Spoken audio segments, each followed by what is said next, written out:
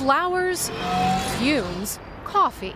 For most of us, smells are simply part of everyday life. Not for Joy Milne. Oh, thank you. This grandmother from Scotland has such a sensitive nose, she can smell disease. An incredible ability, verified and published in scientific journals, where she's known as the super smeller. It was somewhere between a dog and a human. And I take that as a compliment. Joy, a nurse, says she's always smelled changes in her patients, but it was a change in her husband Les, a doctor, that would alter both of their lives. He was only 31, just going on 32. It was that summer. Les didn't smell like himself, and the odor wouldn't go away. I thought, well, I'm not going to nag about this. More than a decade later, at 45, Les was diagnosed with Parkinson's. The disease actor Michael J. Fox has battled for years. Muhammad Ali had it too. It causes tremors and eventually dementia. At Les's very first support group meeting, Joy's nose was overwhelmed. I said, look, everybody else in that room with Parkinson's has the same smell as you.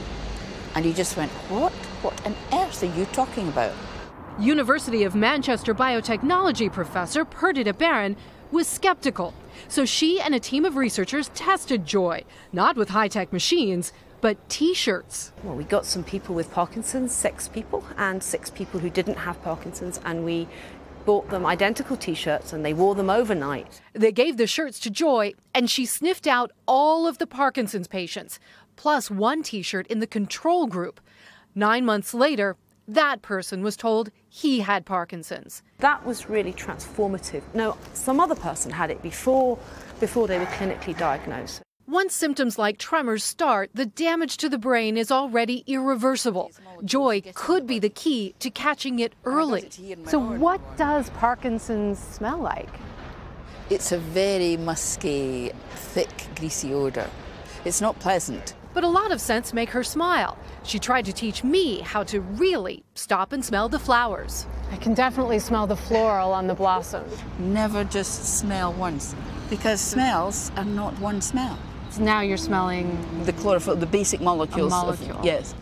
She smells molecules from people, too. That's a cardboard smell. With Joy's help, researchers pinpointed the Parkinson smell to sebum, the oily substance in the skin, and identified molecules specific to the disease. The result, a groundbreaking new test.